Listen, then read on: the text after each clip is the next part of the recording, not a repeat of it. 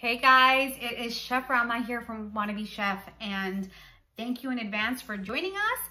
For you guys that are new here with us, welcome to the wannabeechef community. We're all about teaching women and their families how to cook plant-powered meals smarter, not harder, okay? So you guys know that Chef Anita, my co-partner, and my mom also share some videos as well, but we sometimes take turns, okay? So I'm so excited that you joined me. And for those of you that don't know, we're on Facebook as well at wannabeechef. That's our page. Our group name is wannabeelicious soiree, and on Instagram at wannabeechef. All the details are down here on the description. Okay, so let's get started with our weekly episode. Today we're making, are you guys ready for this? This is super cool. We're making a spicy edamame salsa. You heard me right. Spicy edamame salsa.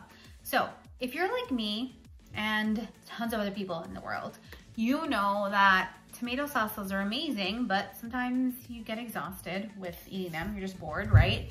Or I've been hearing a lot of my clients who are intolerant to tomatoes or allergic to tomatoes, or for those of you who suffer from acid reflux, like I used to when I was pregnant with each one of my children, that was a long time ago, I couldn't do tomatoes. They would just make me really acid refluxy. That's a word. So I like to come up with like different versions of salsa to kind of dip with some tortilla chips, put in a sandwich, use some red pepper sticks or cucumbers, and just do something fun with it. So a spicy edamame salsa. So I'm gonna move my camera down a bit and let's start, and let me quickly show you. All our recipes are really easy, so hang on, okay? We are doing 1/4 of a cup of edamame. Okay, so we're just gonna go ahead and do a rough chop on this. You could make this into a salad by keeping them whole, but we're not going to. We're just gonna do a rough chop. Edamame is a great source of protein and also calcium. It's got some calcium in there, okay? And it's vegan too, right? We try our very best to show you all our recipes vegan, but also substitutions of adding cheese or dairy if you would like, okay? So a rough chop on this. I'm gonna make sure that I get it nice and minced, kind of like garlic, okay? Kind of like if you had minced garlic. And you could use a food processor for this, or you could most definitely, do this by hand. Do whatever floats your boat, but get into the kitchen, okay? Get into the kitchen. Okay, that looks great. That's a nice rough chop on this. And now what we're gonna do is we're gonna go ahead and combine it with our bowl that has 2 tablespoons of chopped cilantro, okay? So here's our chopped edamame. Do you get where I'm going here? I mean, if you do, definitely tell me in the comments, okay? So I've got the edamame and the cilantro. Now I'm gonna go ahead and add a juice of half a lemon or lime. You choose, you choose.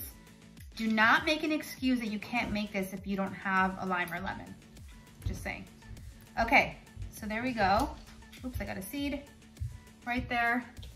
Okay, and then we're gonna hit this with some salt and pepper and some salt. And I've got a jalapeno. I like spicy, so I'm gonna get 1/4 of a jalapeno, keep the seeds in and give this a good mince. For those of you that don't like spicy, go ahead and take the membranes out of this and the seeds and chop it up. If you can't do any spice, just omit the jalapeno part, right? All I'm doing is I'm taking my knife and running it back and forth, mincing it, just like this.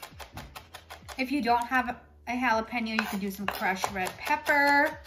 It's all up to you, okay? It's all up to you. You make it yours, okay? So I love spicy. I'm putting the 1/4 of a jalapeno. Almost there, almost there, almost there. Bear with me. I also feel like cucumbers would be an amazing addition to the salad. I mean, to the salad, to the salsa. You know what I mean? I think it would. So that is basically it. I'm gonna grab a spoon, get a little bit of extra virgin olive oil, put about a tablespoon of extra virgin olive oil, and I'm gonna give this a mix. By the way, not that I planned this, but this reminds me of the St. Patrick's Day salsa. Look how cool this is. Okay, I'm gonna bend down just a little bit. Oh my gosh. This is a party. Oh my gosh, this, you guys, this is a party in my mouth right now. Totally, absolutely amazing. So delicious, so easy. I think I'm gonna just have this as a snack. Like, I think this would be an awesome snack with tortilla chips or a cracker. Anyways, you guys, if you wanna see more recipes like this, go ahead and subscribe right down here to Plant-Based by Wannabeechef. You will get notified with all our brand new recipes. We love questions, we love comments. Whenever you're stuck in the kitchen and you need help, you know where to find us, okay? Plant-Based by Wannabeechef. Okay guys, have such a beautiful day. I'll see you soon. Bye.